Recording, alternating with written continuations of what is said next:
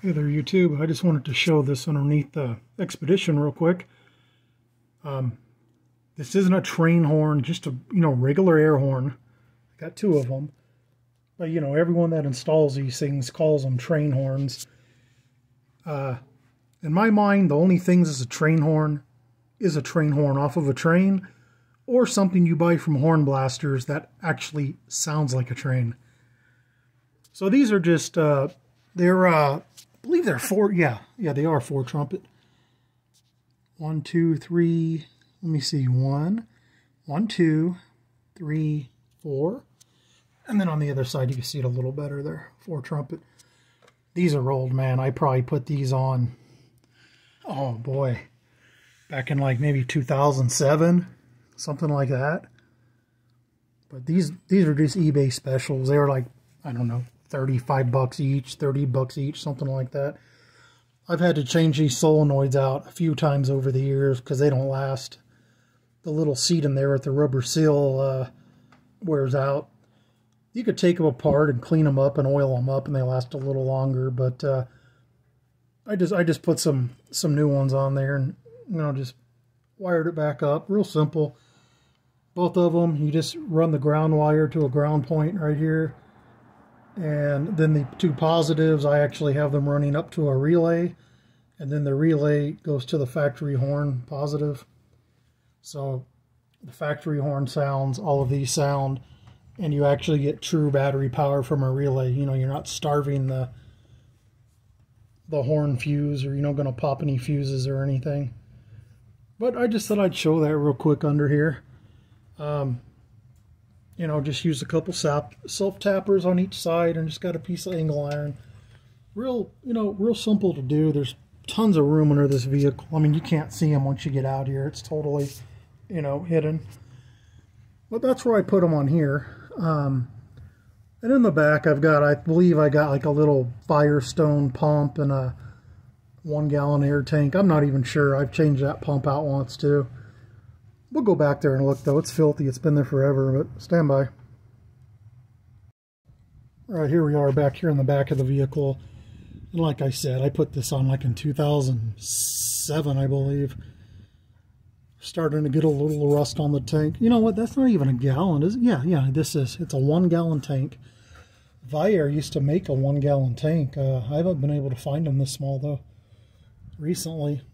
But it was a good size. It tucked right in there real nice. And I just, threw this together. At the time, this was like $20, man. Prices have really gone up.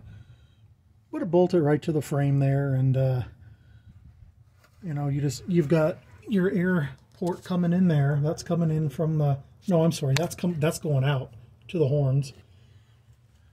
And then this here's coming in from the compressor. Yeah, this right here comes in from the compressor. And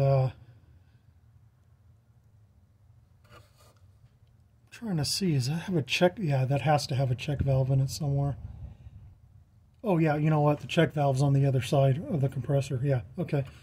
So there's a check valve. The air line just goes in, fills the tank up, and then you got pressure all the way in the 1/4-inch line all the way to the front. When you honk the horn, it lets the air out of those 2 solenoids you saw. Here's a pressure switch right here. This one here is a 95 psi pressure switch. I've got some higher ones, but that's all this needs, 95 psi.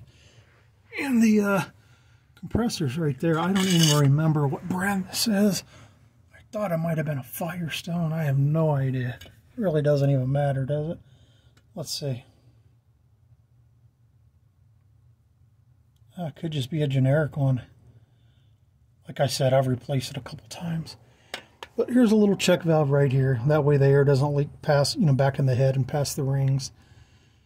And here's the little air filter for it there. The filter there when it comes in. That's really all there is to it.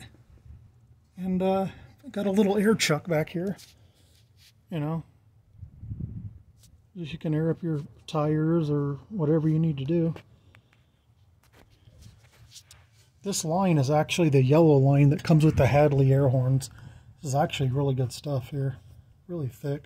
You can see it's DOT air brake line there. But yeah, just a real simple little setup I threw together, not a kit I bought, just real cheap back in the day. It still works.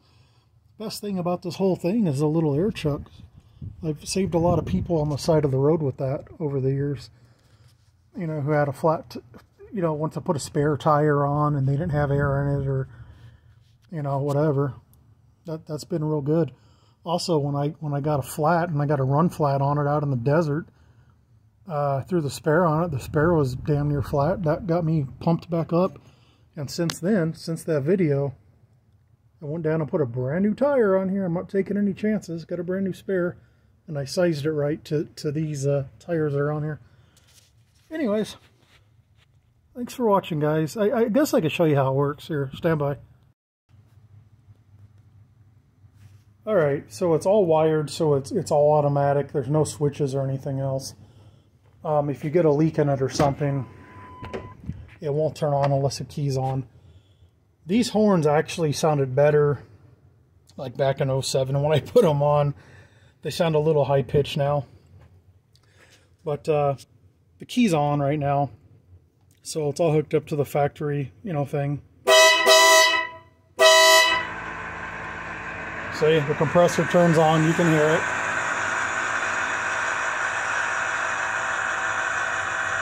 And as soon as it airs back up, it'll go ahead and kick off.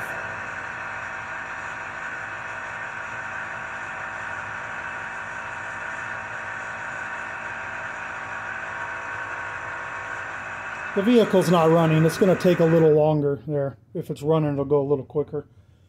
But that's that. Like I say, when the key's off, the whole system's off. When you turn the key on, it's ran to a relay, and you know it's the pumps relayed, the solenoids are relayed, so it's all automatic. Works well. All right, thanks for watching, guys. Just an old project from many years ago.